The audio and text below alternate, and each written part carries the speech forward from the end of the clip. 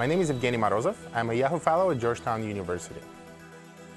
I think the future of the internet will definitely be responding to the demands and needs of the market and of the internet users. On the other hand, I think the governments will be increasingly under pressure, in part by the citizens, to do more about protecting data and protecting freedoms online, and they would need to step in and regulate the space with law. What does it mean for individuals who suddenly have lost the ability to sort of stay anonymous after 10 years or 15 years, because everything they did in their past still haunts them now? So I think we'll be seeing more and more governments actually trying to use law and try to use legal instruments to influence how the future of the web will look like. I think right now they're actually waking up to the challenge. And given the growing concerns about things like privacy and things like surveillance online and things like data profiling, for example, and open source intelligence, I think we'll be seeing more and more governments stepping in.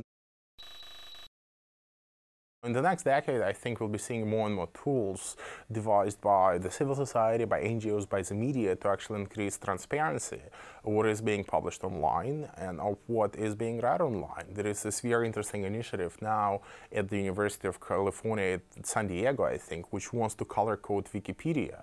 So, entries in Wikipedia will be color coded based on the reputation of the contributor. So if you have already contributed 500 articles to Wikipedia and all of your changes, or most of your changes have been accepted, all of your new changes and all of your new edits will be displayed in green. And if, for example, you haven't contributed anything yet, all of your changes will be displayed in red. So that people who are reading the article can get visual cues as to whether what you're reading is actually trustworthy and whether they can actually read it with confidence, or whether they actually need to double check every single fact and every single sentence. Democracy may exist online, it's just that what does it matter? The fact that you can go and vote on any story you want to place it on the front page of the social news website like Dick, it may feel as if you're being empowered, but if your real vote still doesn't really count in the elections, then that democracy which exists online is just a facade, and you're still living in sort of a very ruthless authoritarian system.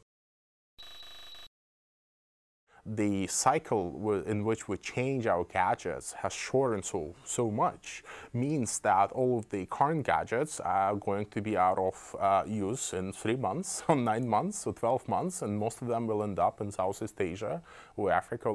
Even with text messaging, what we see in Africa and Southeast Asia is that people have found all sorts of uses which we have never even thought about in the West, whether it's to transfer money, or whether it's to check on hospitals if they have enough blood supply. And I think the more powerful tools they have, the more new uses they will find. So it will be very interesting to see how this user-led innovation will also reshape then how we use those very technologies